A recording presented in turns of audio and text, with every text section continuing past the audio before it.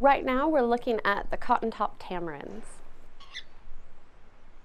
One of my favorite things about them is their hairstyle, and that's why they were named Cotton Top Tamarins. So they've got these beautiful puffs of white hair that come across the crest of their head and all over. It's real wild and crazy, and each one has their own distinct hair pattern. So while you might look at them and think that they all look the same, they actually have very different poofy styles of hairdos.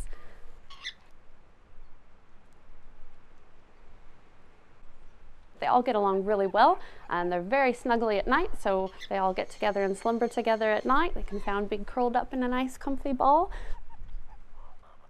Unfortunately, Cotton Top Tamarins, they're one of the most endangered primates in the entire world. They live in trees, and trees are their home. When the trees get cut down, they don't have anywhere to live. And it's really hard for these guys because Cotton Top Tamarins are only found in one place in the entire world. They're only found in Colombia, in South America, in a very particular part. So when all of the trees are gone, we lose all of our Cotton Top Tamarins. The biggest thing that we can do to help Cotton Top Tamarins is we can reduce, reuse, recycle. So that's making sure that we're reducing our waste.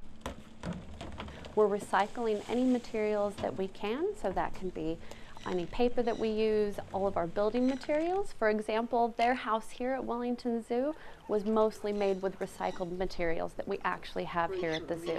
So what we're doing is we're making sure that we're not taking away from any of their habitat, and the Cotton Top Tamarins get to keep their homes. We let them keep what they have, and we reuse what we've got.